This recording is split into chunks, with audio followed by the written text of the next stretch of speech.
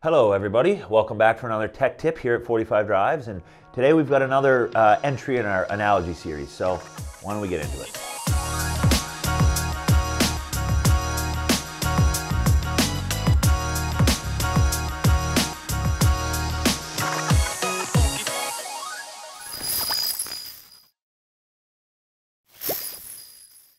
So like we've said before, we love analogies here.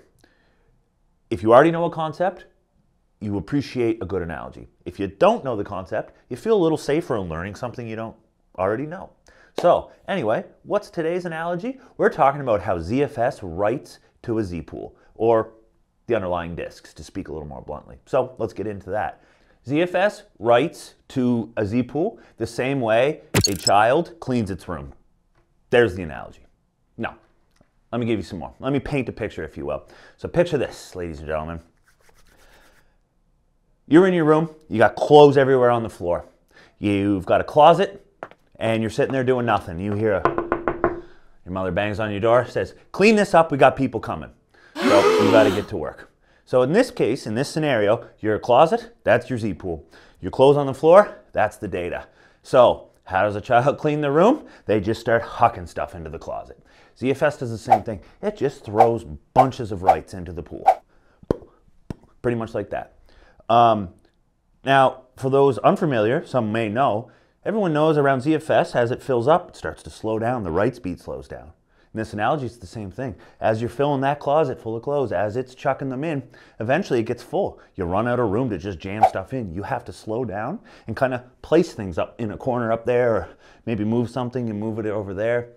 That's the exact same way the data is written to a zpool.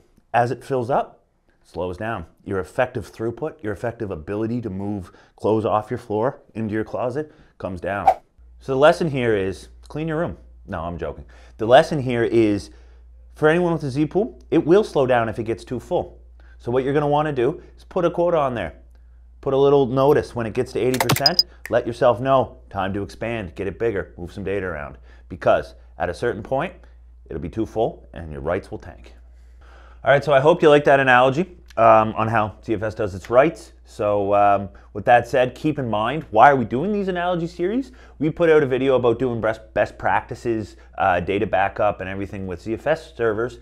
And we decided to do a couple of these little offshoot videos, almost as little appendixes or appendici. Don't know what the right word is there. But my point is, if you liked this one, go check out our other video, the best practices with ZFS. A little bit of a longer one, but a lot of good meat in there, so check that out.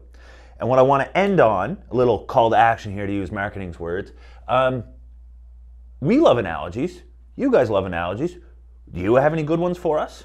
Any tech-related analogies that you've heard and want to share back? Or do you have any topics you want to see if we can break down and give a good analogy for? We'd love to hear from you. So with that, hope you liked it. Catch you next time.